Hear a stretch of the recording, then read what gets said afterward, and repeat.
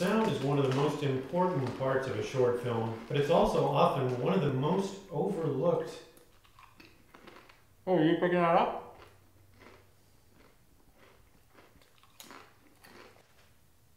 A good microphone is very sensitive and can pick up even the quietest sounds. Action!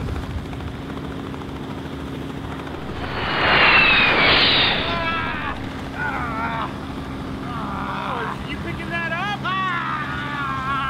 Is this going to be a problem for the dialogue? So it is important to choose locations that don't have too many ambient jet noises.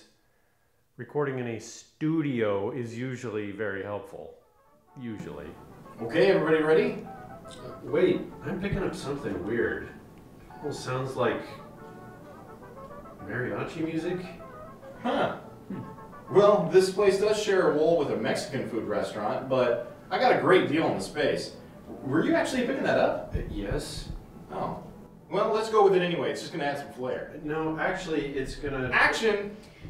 We can't go on like this. I'll have to tell my wife. Oh, are you sure? Well, she's going to be furious. She'll probably murder us in our sleep with a cleaver. Oh.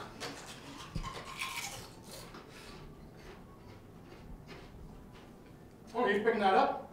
Sometimes you have to re-record some of the dialogue that didn't come out. Usually it's a couple lines that got lost to a car horn or a jet engine or someone who won't stop eating tortilla chips. It's important to have the actors match the dialogue as close as possible, though, or the whole thing will just... Hey there! Great news! No.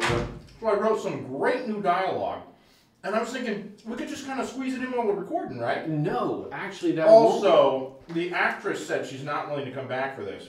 Something about not getting paid. You know how actresses are, right? Anyway, I thought I could be the one to fill in for her. I always wanted to be an actor. So yeah, there you have it. Come see our premiere at the McMinnville Short Film Festival, I guess. Just don't listen too closely. Seriously? Where does he keep getting all these f***ing chips?